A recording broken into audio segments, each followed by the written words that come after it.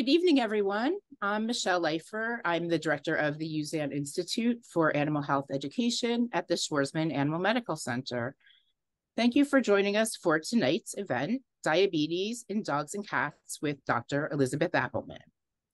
This webinar is for informational and educational purposes only and is not intended to substitute for professional veterinary medical advice, diagnosis, or treatment. Tonight's event will be recorded and we'll send out a link tomorrow in case you miss anything or would like to share it with a friend. We'll be taking questions via the chat box and we'll be sure to save some time at the end of the presentation to answer as many as possible. And now it is my pleasure to introduce tonight's speaker. Dr. Elizabeth Appleman earned her undergraduate degree from Stanford University and her veterinary degree from the University of Pennsylvania. She then completed a one-year internship at AMC, followed by a 3-year residency in internal medicine at the University of Pennsylvania. Dr. Appleman has been a board-certified internist since 2008, and she rejoined AMC as a senior veterinarian in 2011. We're grateful to have her with us to lead tonight's event. Please welcome Dr. Elizabeth Appleman. Okay, great. Thank you so much, Michelle. I was very happy to give this lecture because this is becoming, I would say, as big of a problem in dogs and cats as it is in people. Okay, so first we'll start off with a little bit of physiology as to how the body should normally work. So normally you would eat a meal containing sugar, which nowadays is pretty much anything that you eat. The sugar is absorbed in the GI tract and enters the bloodstream. And then you need a hormone called insulin to allow that sugar to go from the bloodstream and into the organs. And insulin is produced in an organ called the pancreas. So without insulin, the sugar cannot get to where it needs to go. So the pancreas and insulin are very important features of diabetes. Most organs in the body require sugar for energy, and the brain in particular can only use sugar for energy. So it's very important for brain function to have sufficient blood sugar. Some other organs can use fat, such as ketones for energy. We'll get into that a little bit later. Without proper insulin, whether the amount of insulin or how effective the insulin is, the glucose is going to build up into the bloodstream. And this is called hyperglycemia. And that is ultimately how we diagnose diabetes. So you can see in the schematic below, the little blue molecules are the glucose or the sugar. And when it's too low, that's hypoglycemia. And when it's too high, it's hyperglycemia. So the definition of diabetes mellitus, we extrapolate this from people. There's type 1 and type 2 diabetes. And when we talk about diabetes mellitus, we're talking about a deficiency of insulin. So in type 1, the pancreas is disease. This is often diagnosed in younger people or younger animals, and pancreas is just not producing insulin. In type 2, which is much more common worldwide, the pancreas is able to produce insulin, but the body isn't able to use that properly. And that's a concept called insulin resistance, where essentially the body is resistant to the insulin that's present in the bloodstream. So we've taken this classification scheme from people and we've applied it to animals. And dogs tend to develop type 1 diabetes. Cats more commonly develop type 2 diabetes. So you should not get confused. There's another disease called diabetes insipidus. This is different from diabetes mellitus. Mellitus is a Greek word for sugar or sweet. And that's actually how they used to diagnose diabetes back before they had blood tests, as they would taste the urine. It would be sweet tasting. Versus diabetes insipidus, it's insipid or tasteless. The urine was very dilute. Diabetes insipidus is a problem with water conservation and is a completely separate organ from diabetes mellitus. You probably also heard of gestational diabetes. This is similar or sort of falls as a subcategory of type 2 diabetes. And that's where you have the insulin resistance. So the insulin is present, but it's not working properly from pregnancy-related hormones. So progesterone, lactogen, growth hormone, all of those are working against the insulin functioning properly. This is quite rare in dogs, and it's never been reported in cats. Probably, most of the dogs in the USA are spayed, so we just don't see this situation very often, but that's less common in Europe. There was a case series in 2008 where they had 13 dogs with gestational diabetes, and a little less than half were permanently diabetic even after giving birth. And you can see a photo of a Nordic Spitz on the bottom right, and that seems to be a breed that may be predisposed to gestational diabetes. So why do animals develop diabetes? Well, just like in people, there's probably a pretty big genetic component, and you can see some listed breeds both for dogs and cats, which are more likely to develop diabetes. Samoyeds, Bichons, Dachshunds, Poodles, Maltese, and then some cats as well. Uh, Diabetic cats tend to be more commonly male, where diabetic dogs tend to be more commonly female. And for dogs in general, female dogs are more predisposed to any hormonal disorder, both diabetes and others. Obesity, similar to people, obesity is a major factor in developing diabetes, most commonly in cats because cats develop type 2 diabetes. And there's several very well-defined pathways for how obesity leads to insulin resistance and subsequent diabetes.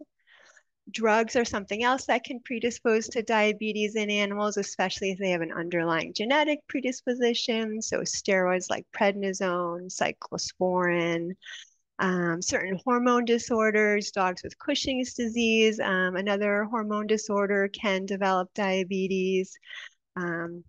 If there's any surgery in the pancreas, that's pretty uncommon to happen in dogs and cats, but that could also lead to diabetes. And then one final thing I'll mention is that a high carb diet is not going to cause diabetes. It may exacerbate any underlying genetic tendencies, but dogs in particular don't need to be gluten or carb free. That's really just more of like a wellness fad that's taking over the pet population. So how do we diagnose diabetes? Well, the first thing you're going to look at is the blood sugar or the glucose, and you can see some normal values written there. There's a fairly large range. Cats can have a higher blood sugar and still be considered normal, but just having a single glucose reading alone is insufficient for a diagnosis. And this is particularly true in cats. Cats are notorious for having a very high blood sugar when they're stressed. It's the way their stress hormones work. And for a cat coming, getting into the carrier, taking a cab to the hospital, having a blood draw, all of that is extremely stressful, especially cats that live indoors and have a pretty peaceful life. And so, I routinely see cats in the hospital with a blood sugar in the 200s, but it doesn't necessarily mean that they're diabetic. So we look at the blood sugar and then we do additional blood work as well. There's a particular blood test called fructosamine. And this is looking at the blood sugar bound to a protein in the blood. And it gives essentially an average blood sugar over about a 2-week time frame. And this is similar, excuse me, to the A1C that you probably know or have been tested for yourself. So we don't use the A1C simply because it's a little bit more of a volatile or unstable blood sample, and you need to run it more immediately as a point of care test versus the fructosamine we can send to an outside lab. So no matter what type of clinic that you're attending can have this measured. And that's why we've gravitated to fructosamine over the hemoglobin A1C. So what are the symptoms of diabetes that you should be worried about for your pet? So one of the big ones is excessive urination and drinking. If you fill the water bowl and it immediately becomes emptied, drinking from unusual spots, it's pretty unusual for your cat to drink from the toilet. So that should be a bit of a red flag. Or if you have a dog, you take it outside and it immediately runs for some, gross puddle in New York City. That is most likely not normal. And then because they're drinking so much, they may be having urinary accidents. Cats will urinate outside the litter box when there's a problem, kind of to alert you to it, or because they don't have the time to make it into the litter box. There may just be leaking urine where there's so much urine being produced. If the animal isn't able to go out enough, like a dog, they may start leaking it. And it's not an incontinence issue. It's not a muscular problem. It's that they simply can't hold the urine in. Another sign might be a ravenous appetite. So, with the exception of maybe a Labrador or a young golden retriever that's going to scarf down their food. If your pet previously had more of a normal appetite and then they're just insatiable, then that is a cause for alarm, especially if they're losing weight despite that. There's very few diseases that cause weight loss despite having a good appetite. And I like the phrase that's written on the bottom: starvation in the midst of plenty, where you check their blood sugar, it's high. They should be getting adequate nutrition. They're eating a lot, but somehow it's just not making it into the organs and the cells to translate into normal body functions. Some more species-specific syndromes. There's a plantardigrade stance that more commonly happens in cats, so it can happen in dogs. And you can see the schematic on the right where the cat is walking flat-footed, more like a person instead of up on its toes. There's very little treatment, really nothing that can be done for that. It's just a matter of controlling the diabetes, and sometimes it reverses, sometimes it doesn't. Dogs, on the other hand, tend to develop cataracts, and that can happen extremely quickly. Within 24 hours. They can go from no cataract to a full cataract.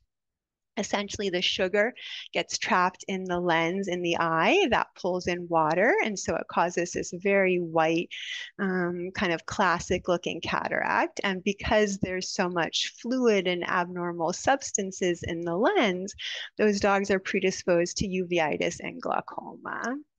There's nothing we can do to dissolve the cataract. It just has to be removed as you would for a person or any other type of cataract.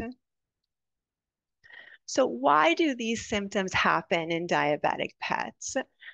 For the excessive urination and drinking, if you think about, again, the normal physiology of the body, you have the glucose or the sugar in the bloodstream.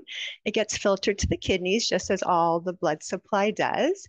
And some of that glucose goes from the bloodstream into the kidneys and into the urine. And then the kidney is supposed to reabsorb the glucose from the urine so it doesn't all get emptied out of the body. But once your glucose reaches a certain amount, it exceeds this kidney threshold where there's too much glucose to get reabsorbed into the bloodstream. And for cats, you see that the glucose, this happens when the blood sugar is above 280.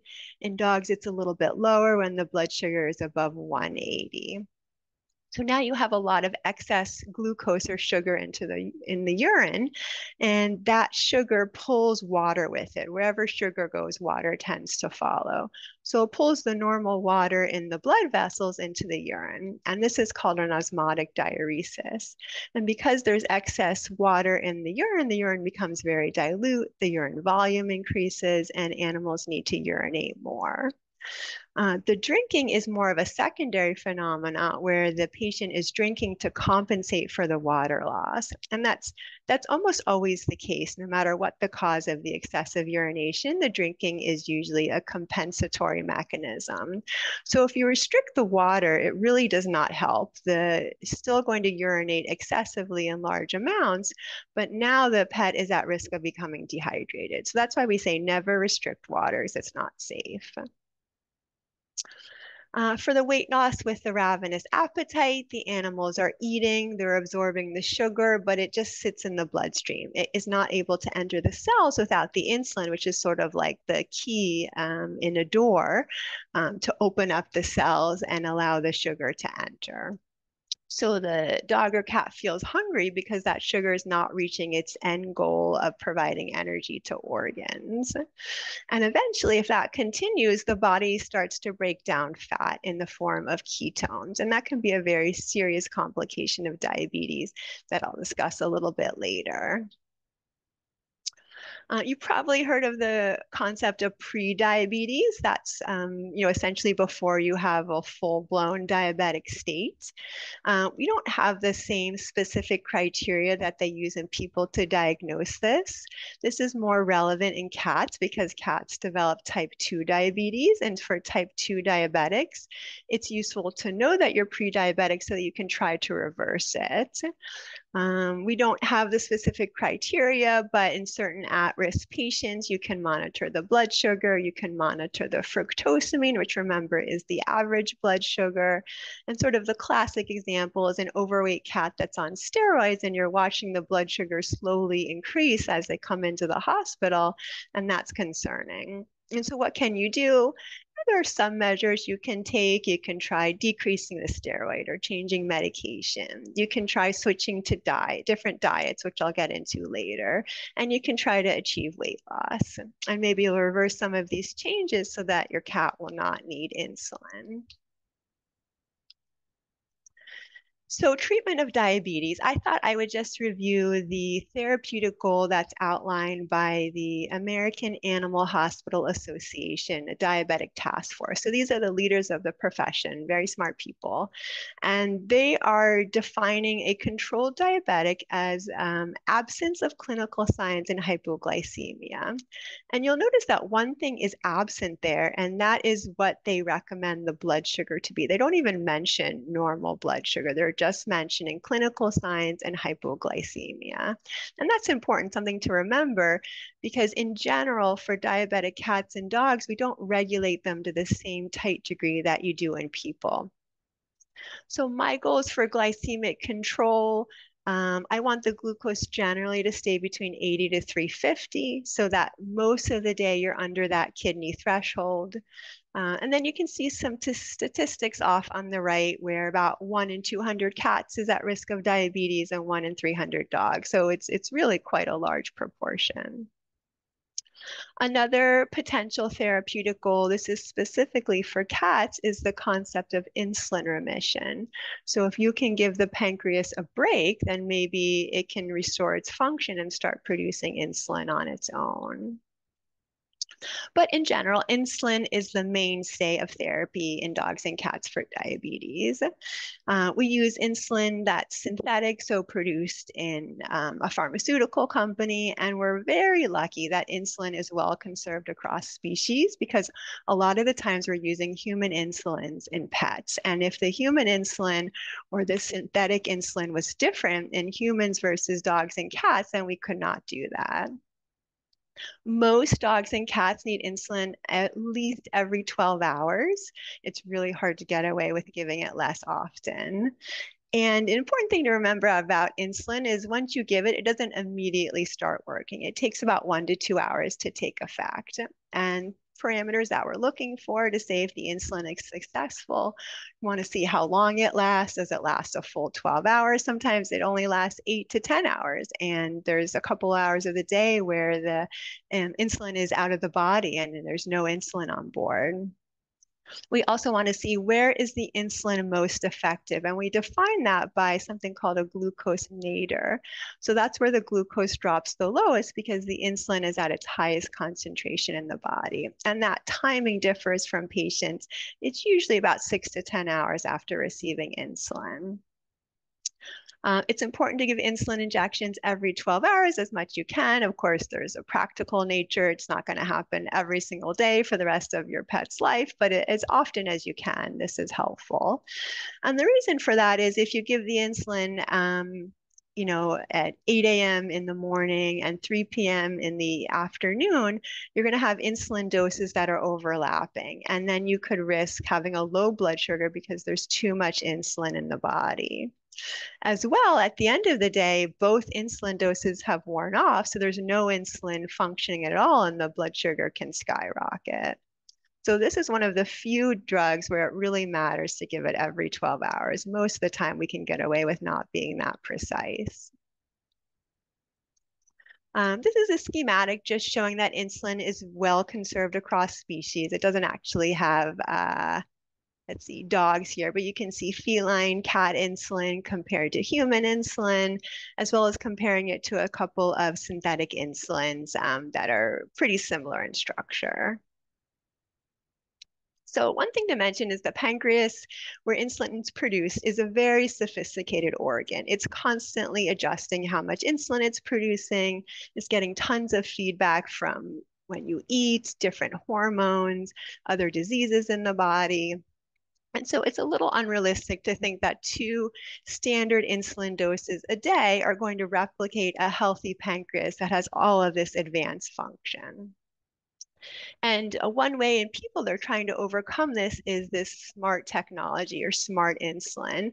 And there's a picture on the top right. It's showing an insulin patch that's giving a constant infusion of insulin. And that is paired to a smart device, like a smartphone, that is sensing the amount of glucose that's present, the insulin dose is being adjusted accordingly. And this is all happening independent of the patient. So they're not looking at their glucose number and deciding glucose is 300, I give this, or the glucose is 40, I don't give insulin. It's just happening independently where these 2 devices are communicating with each other. And you're getting little minute-to-minute adjustments to try to keep the blood sugar controlled. And, maybe 10, 15 years we'll have this in veterinary medicine, but right now this is just beyond our capabilities. So types of insulin that we have available, there's about 8 listed here. Lantus or glargine is my top choice in cats, and Vetslin is my top choice in dogs, though some dogs or cats will respond better to one insulin than another, so it's a little bit of trial and error to see what works. How do you give insulin? At home, it's almost always given under the skin, called subcutaneous.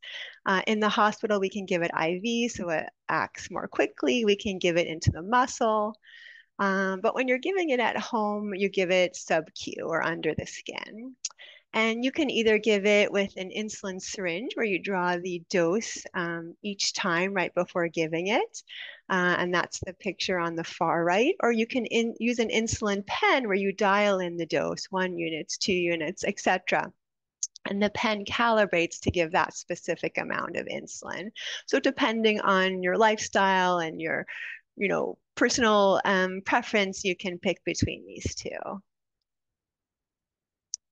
And then lastly, I'll mention insulin remission. So this is possible in cats with type 2 diabetes. And what happens is when you give the pancreas a break by giving synthetic insulin, then sometimes it can regain some of its function and start producing insulin on its own. However, this can be almost more tricky than just a standard diabetic cat because sometimes the pancreas is working and producing insulin and sometimes it's not.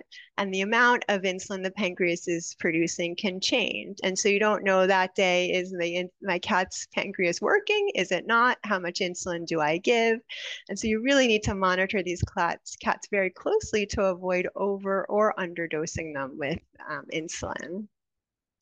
As well, even if you achieve an insulin remission in your cat, that may not be permanent. About 1 in 4 cats will need insulin later on. And I call it insulin remission. We call it insulin remission instead of diabetic remission because the underlying issues and the pathology is still there, present in the pancreas. It's just that the pancreas has recovered enough function to not require insulin injections. Insulin remission is very rare or never seen in a dog, mostly because they develop type 1 diabetes. So we talked about insulin as the mainstay of therapy for diabetic animals. Dietary management is also an important component. You want to try to feed twice a day and avoid snacking, which is very tough.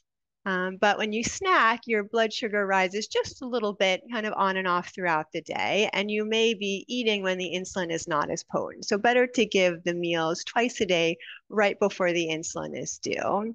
And that's a general rule of thumb where you feed first and then you give the insulin. And why is that? We talked about the insulin is not immediately going to kick in, but feeding your pet and monitoring their appetite kind of gives you a general assessment of their well-being for the day. So if your cat or dog is not feeling well for whatever reason, maybe it has a little GI virus, maybe it's painful from arthritis, something completely unrelated to diabetes, they may not eat as much and they subsequently may not need the full dose of insulin. So that's why if you can, feed first, give insulin. Now, this is not going to work in cats or dogs that free feed. And so you kind of have to make an educated guess. You can give them a little treat right before the insulin, something they like, just to see if they're interested. That's probably a good sign. Or you can look at the food dish over the past 24 hours and say, well, it's been, nibbled on. They're probably okay to give the full dose. Cats and dogs have different dietary recommendations for diabetes. In cats, we call it the Catkins diet, if you haven't heard that before, instead of the Atkins diet. So we want low carb, high protein. And that's because a cat is a carnivore. So they, unlike dogs, really do not need carbohydrates, or at least that many carbohydrates in their diet. If you want to feed a high protein food, this is best achieved with a canned food. If you have the same brand of pet food and you compare protein component or protein amounts in the canned versus the canned always has more protein and lower carbs compared to the dry version. And that's just due to how the kibble is processed. There are some prescription diets that I listed, which you can try. But in cats in particular, some of the, so-called junky cat foods like Fancy Feast and Friskies actually have quite a high protein component, and they're just as good as a diabetic food. For dogs, the approach is a little bit different. You want complex carbs and high fiber. The complex carbs, these are things like whole grains, veggies, quinoa. They take a little more time to digest. So after the dog eats, it doesn't have this immediate post-eating glucose spike. The carbs are being digested and that glucose is being spread out over a couple of hours. The fiber makes the dogs feel full and it also can even out insulin or glucose absorption. You do have to be careful if it's a dog that's underweight because fiber is going to potentially cause weight loss. So there are similar prescription foods for dogs as well. So we talked about insulin, we talked about diet, and then there's a third category of treatment, the oral hypoglycemic drugs. And before maybe, 3, 6 months ago, I would have said that they're almost never used in dogs and cats. Why is that? Well, very few oral hypoglycemic drugs are effective in dogs because oral hypoglycemic drugs are used in type 2 diabetics. And remember that dogs are type 1 diabetics. So they really need insulin to treat their diabetes. And then in cats, there was a lot of issues with drug toxicity because cats have a different metabolism in many ways than people. And as well, sometimes, it's hard to give your cat multiple pills and have an extensive regimen. Cats can be tricky with how you medicate them. However, in the past 6 months, a new drug or new class of drugs became available for cats only. And this is the sodium glucose transport inhibitors. This is a new oral hypoglycemic drug for cats. And how it works is it prevents sugar from being absorbed from the urine into the bloodstream. And we talked about how the sugar gets spilled into the urine. When there's excess sugar in the blood, it goes into the urine. And so this drug actually deliberately wants to keep the sugar in the urine and prevent the blood sugar from staying high. And it's a little counterintuitive, but it actually does not worsen the cat's urination, at least clinically that they've noticed. So it lowers blood sugar by increasing excretion of urine sugar. It's not an insulin, so it's not going to work on the cells to increase glucose entry into the cells. It's more just going to lower the sugar in the blood. It's once daily, which is a really nice option. It's a pill. It's only licensed for cats at this time, though my colleague used it anecdotally in a dog and it did seem to be effective. So that might be something to consider in the future. The two companies, Elanco and BI, that produced it, it's called Bexacat or Senvelgo. It's FDA approved, which is pretty unusual for drugs in veterinary medicine. We use almost everything off label.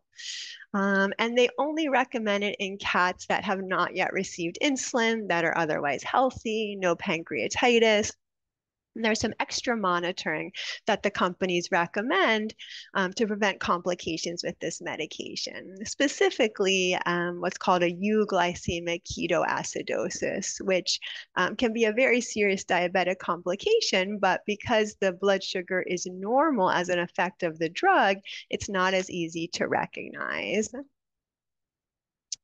Other oral hypoglycemic drugs to consider that we've had around for years, 50 years. One is called glipizide. That's only for cats again. It helps the pancreas, stimulates the pancreas to produce insulin. Another drug called acarbose, which is for dogs. And this helps prevent absorption of glucose in the GI tract, so it doesn't cause the high blood sugar. One of the side effects is diarrhea because the sugar has to go someplace. So if it's not getting absorbed, it's going to come out in the stool. But we rarely use these. And then something else that's kind of a trendy topic right now, the GLP-1 agonist. So this is Ozempic, Wegovy. These are drugs that stimulate insulin secretion and they work through the GI tract. It's called the incretin effect. So you eat and that stimulates production of this GLP-1 hormone. The GLP-1 hormone stimulates insulin secretion and can help lower blood sugar. One of the other benefits of this medication, as I'm sure you've all heard of, is that it causes satiety so that you feel full and that induces weight loss. However, it's quite expensive in people. I think Wegovy's, maybe $1,000 a month for people. So it's probably cost prohibitive for most of our population. And there's little studied on it right now, mainly done in cats. There's a similar drug called exenatide that researchers have looked at weekly or even monthly injections, which would certainly be a great option if it was feasible. One thing that's different for cats is because they're carnivores, after eating sugar, it may not stimulate the same hormone release, the incretin effect, as it does in people.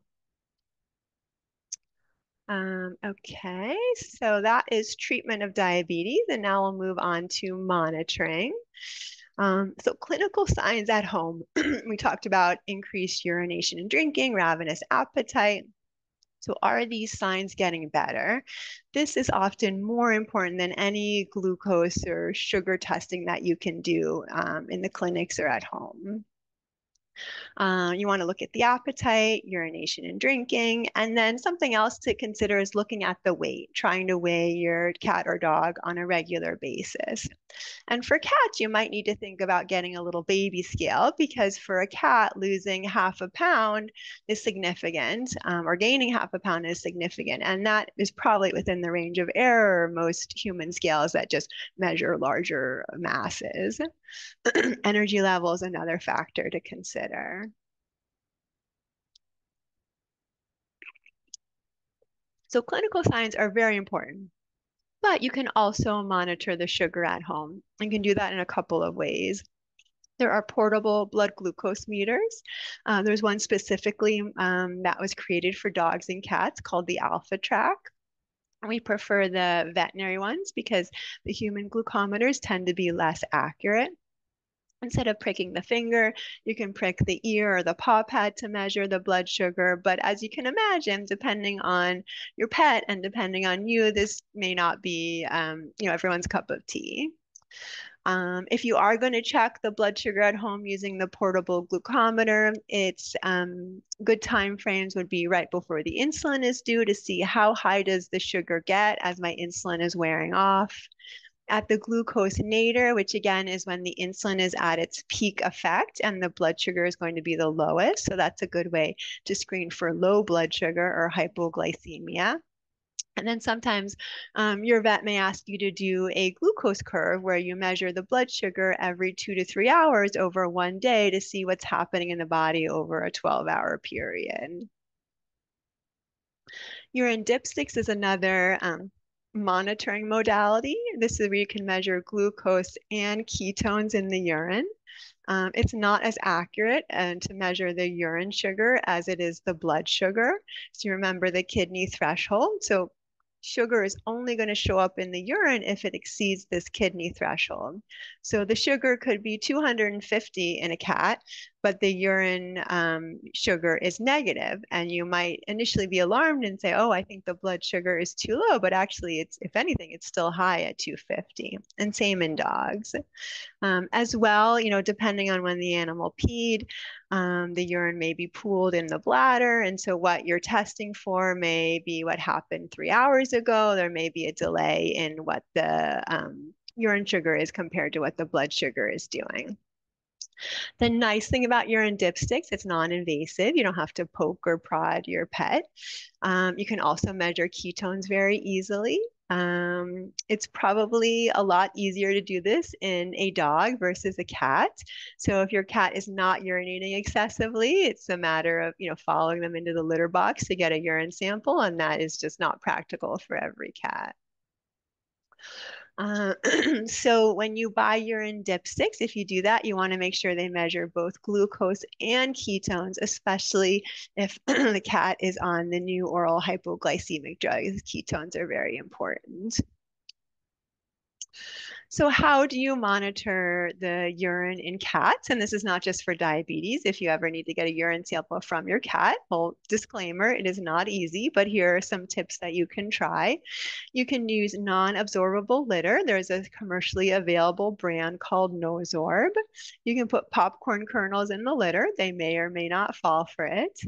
You can cover the liver with saran wrap, and they can, kind of do their kneading and their kicking up with the litter, but maybe it'll be one little drop of urine left on the saran wrap that you can apply to your dipstick. There used to be this great product called Glucotest by Purina, this little square tablet that you would just throw in the urine, and it would change color if sugar was present. And so it's a really easy way, if you have a single cat or a single cat litter box, to say whether or not there's sugar in the urine. And then finally, you'll see this picture in the middle is this smart litter box where there's non-absorbable litter of like safflower seeds or something similar, where the urine just drains to the bottom. There's a little dish that you pull out, the urine collects there, and then you can easily do a urine dipstick. So if your cat will use that box.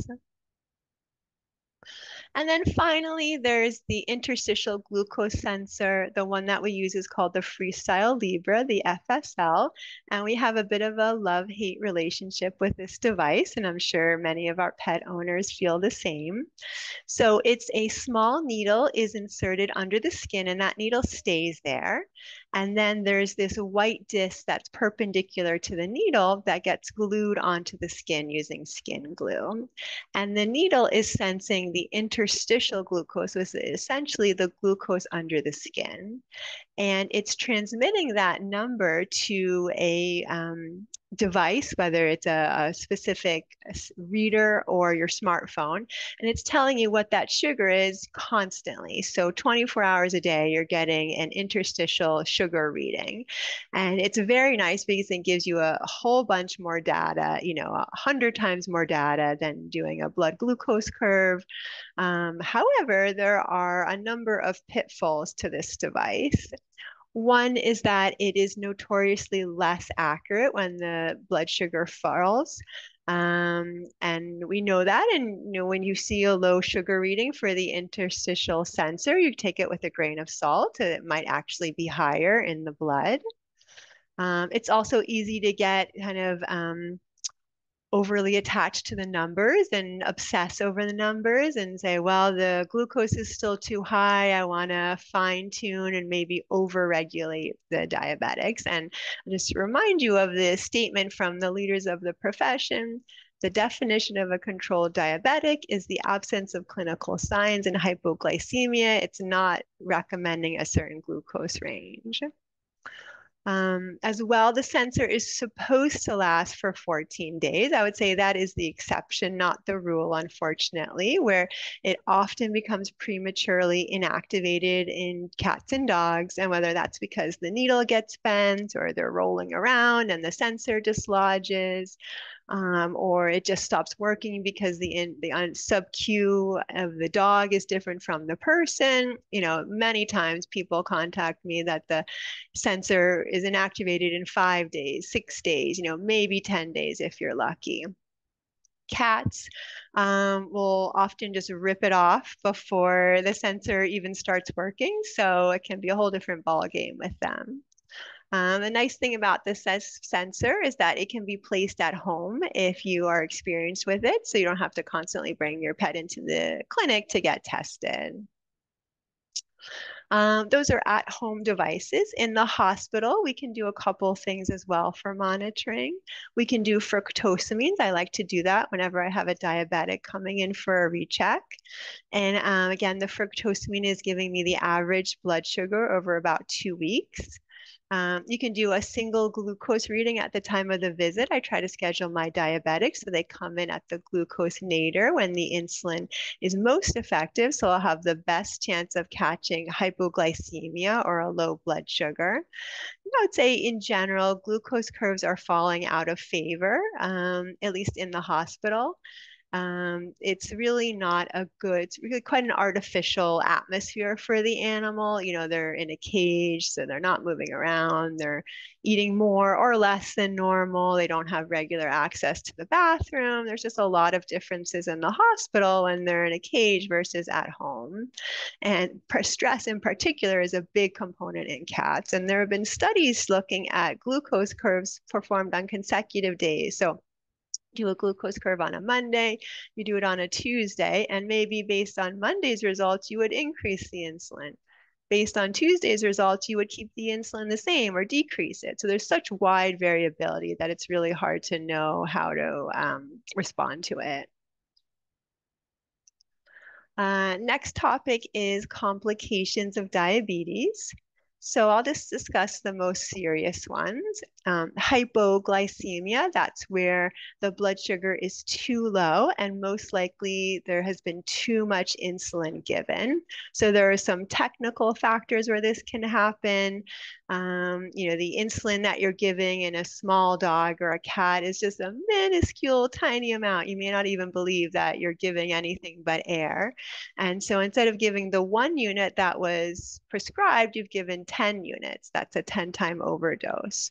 Or maybe mom and dad both accidentally gave the insulin one night. That's one scenario. That's more of technical factors. And then there's physiologic factors where this is a cat has gone into an insulin remission. So suddenly the pancreas has produced its own insulin and that cat didn't need the insulin that you gave it. That's another classic scenario we'll see through the ER. So clinical signs can range quite a bit. There can be a little bit of weakness or maybe they're just sleepy to seizures to really a life-threatening crisis. Cats in general are more resistant to hypoglycemia than dogs. They usually don't show signs until their blood sugar drops quite low, maybe 40 to 50. As well, cats are able to synthesize sugar from amino acids, so they can compensate a little better if their blood sugar does drop too low. Another major serious complication is diabetic ketoacidosis or DKA. And this is the flip side where you have an insufficient insulin dose. And sometimes this can happen in a diabetic animal that hasn't been treated for a while or has been treated at too low of a dose. A lot of times it develops because another disease has developed, particularly pancreatitis. Pancreatitis is inflammation of the pancreas. So with diabetes, you have insufficient insulin by the pancreas, so the whole organ can dysfunction. But really any and every disease, additional disease can cause DKA in cats and dogs. And the animals will feel extremely sick when they have ketoacidosis. So this is when the body starts breaking down fat for energy because although there's a lot of sugar in the bloodstream, it's not making its way into the organs. So the fat is broken down, it's converted into ketones. ketones are acidic, so they'll lower the blood pH, and that is what makes the pet feel very sick. And it almost always requires hospitalization for pretty intensive support, IV insulin, IV fluids, and usually takes a little under a week to resolve.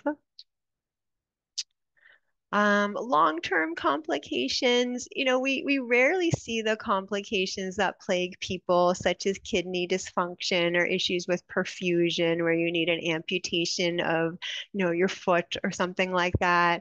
And this may be because dogs and cats just don't live long enough to develop those complications. A lot of times in cats in particular, it's a disease in older cats. So if they're 12 years old and, they live another 5, maybe 6 years at most, compared to a person who's going to be diabetic for decades. There's also different pathologies. So cats and dogs develop different complications. We talked about diabetic cataracts. That's most common in dogs. We talked about the plantigrade stance, where cats are walking on their heels instead of on their toes. These are the complications that we tend to see. And then finally, another complication, so to speak, is when the diabetes is just not controlled. And there's lots of different reasons for that. The first one to always troubleshoot is the technical aspect. So is your client, are you drawing up the correct dose? Are you giving the insulin properly under the skin? Are you rotating where you give the insulin so that one area of skin doesn't become hardened and thickened where the insulin can't get absorbed? Is the insulin expired? All sorts of features that are not a matter of the pathology in the dog and cat. It's just that the insulin is not being given appropriately. As well, we see concurrent or an additional disease that causes insulin resistance. Cushing's disease is classic. It's very hard to regulate diabetic dogs when they have Cushing's disease, and endocrine or hormonal diseases tend to go together. So if a dog has one, it may develop another. UTIs is a common culprit. Diabetic animals are predisposed to UTIs because of the sugar in their urine. And then one thing that you may not consider is really severe inflammation, and tartar on the teeth is a source of ongoing inflammation in the body, and that can lead to insulin resistance. Other factors that can cause uncontrolled diabetes, certain drugs like steroids can prevent the efficacy of the insulin. And then finally, last thing to discuss is prognosis. So even though diabetes is pretty intimidating when your pet is first diagnosed with it, it's a lot of at-home care that you have to get comfortable with. Excuse me, a lot of monitoring both at home and coming into the vet, talking with your vet, troubleshooting things. But the prognosis is good. The future is bright. Many diabetic pets can live long, healthy lives with happy lives with no issues. The average median survival time after diagnosis is about 2 to 4 years, but remember, a lot of those patients are older at diagnosis, and so they may just be reaching the end of their natural lifespan. You should expect, if you have a long-term diabetic, at some point you will develop a complication, whether the insulin is too high or too low, or at the very least, you're going to need to tweak your insulin dose over the years. You can try to prevent diabetic complications by monitoring your dog or cat at home with the devices that I mentioned. You can't expect the diabetes to be regulated if you only check the blood sugar twice a year when the dog or cat comes into the hospital. But in general, diabetic pets can really do quite well. And that is it. Thank you so much. This was very comprehensive, and you explained everything so well and so clearly. We have a few questions which we will get to. So we had a question about, is it a problem if your pet doesn't eat enough to warrant giving the insulin? Yes, that's definitely an issue that comes up a lot, and whether the decrease in appetite is related to the diabetes or not, sometimes it's hard to decide how much insulin should I give. The general rule of thumb is if your pet skips a meal, you should give a half dose of insulin. If they skip 2 meals in a row, you may want to contact your vet and bring them in to see what's going on. Because even if it's unrelated to diabetes, if they're not eating, it's hard to know how much insulin to give. Okay, this is kind of related. You mentioned the symptoms if given too much insulin, but what do you do at the point if given too much? Do you bring them in or yeah? Yeah, so if you realize it, even if the dog or cat is not symptomatic, say you've given them a double dose, then I think it would be a good idea to bring them into the clinic to see what the blood sugar is and see if they need to be hospitalized for IV synthetic sugar overnight. If they seem okay, you immediately just give them something to eat because that will help bring up the blood sugar. And in really critical situations where you can't get into the vet right away or it's a bit of a drive, then you can give called like Caro syrup or just sort of some sort of liquid sugar that gets absorbed along the gum, so they don't have to swallow to absorb the sugar, and that can help reverse some of the changes. Okay. With my diabetic cats years ago, I got a blood sample for glucose testing from their ear. How do you get a sample from a dog? Same Is way, that you can do same it way? from the ear as well, or sometimes the paw pad, just wherever you have a little superficial vein that you can access. Okay. Um, we had a question about, I guess, the glue. If there's any veterinary glue to use to keep the monitor on. Oh, Okay. yes, yes. There's a sticky adhesive on the sensor itself, and then we usually also apply a surgical glue. So it's not, obviously like your Elmer's glue, it's a surgical glue that's safe for the skin that attaches the sensor to the skin. Sometimes it's hard knowing exactly how much to add. If you add too much, it can actually be hard to get the sensor off, and it can cause a little skin irritation, but oftentimes the sensors have a bit of glue applied as well. Okay, great. You'd be surprised cats can still rip those little Oh stickers off, yeah. though. They're very clever. I'm sure. Um, let's see, does diabetes cause dementia? Um, Probably not directly. Mhm. It's possible if the blood sugar is consistently low. The sugar is extremely important to the brain to function. So if the blood sugar is running low, you may see some neurological effects, but otherwise it shouldn't have any direct impact. Okay, great. Why are some dogs like schnauzers, I think Samoyeds you mentioned, more prone to diabetes? Why is it? Yeah. It's probably in their genetics. I don't think the specific genes have been worked out. Schnauzers in general are prone to a lot of hormone disorders, diabetes, Cushing's, high lipids. We don't know exactly why, but there's most likely a genetic predisposition. Okay, great. Do you recommend any general diets to prevent diabetes for dogs or things like intermittent fasting? I don't. I think in dogs in particular, it's type 1 diabetes. It's sort of like little kids when they develop diabetes. There's probably not much you can do.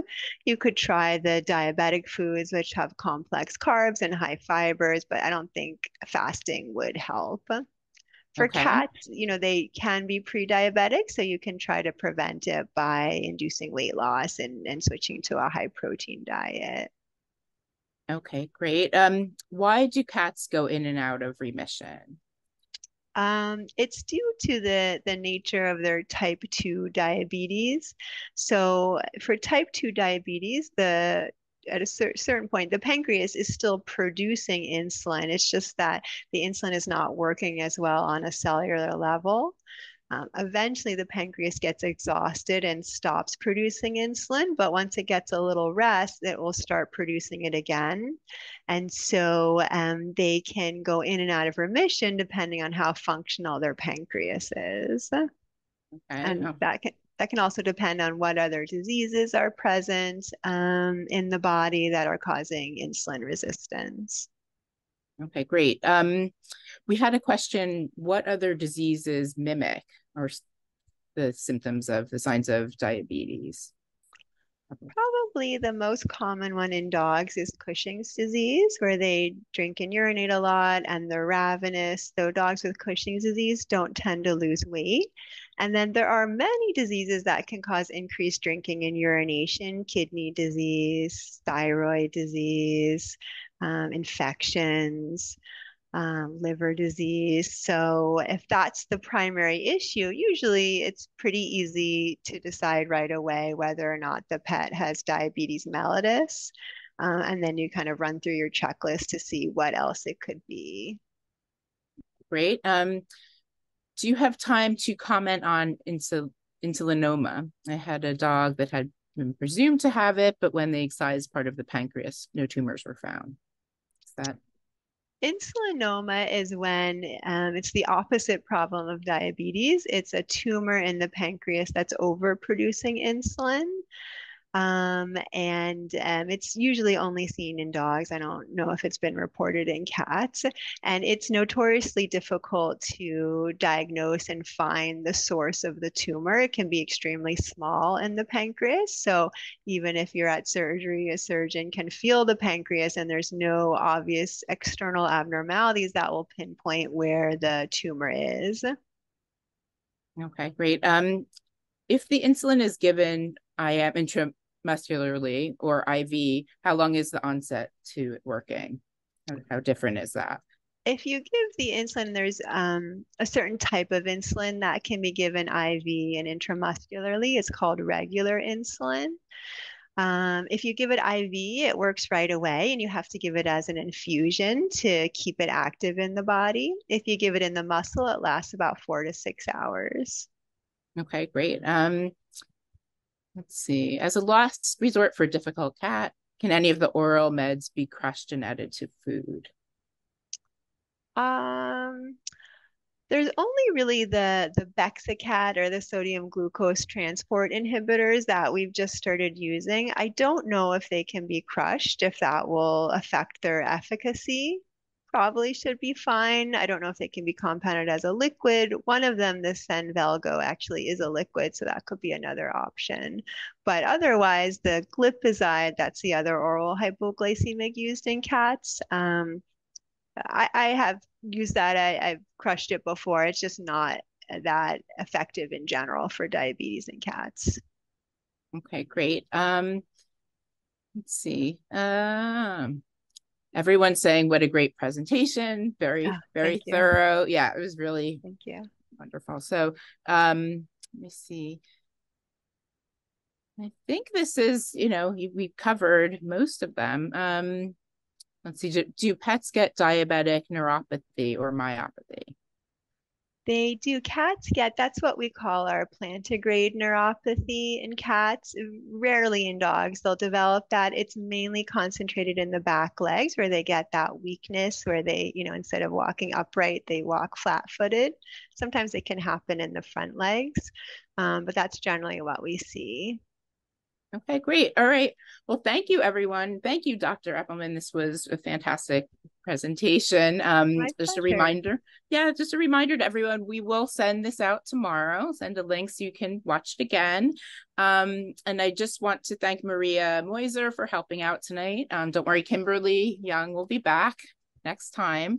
But really, this was wonderful, Dr. Appleman. I know how busy the service is and you are, and we greatly appreciate your time and going over this with us. Okay, everyone, thank you all so much for joining us and have a wonderful rest of your evening. Thank you. Good night.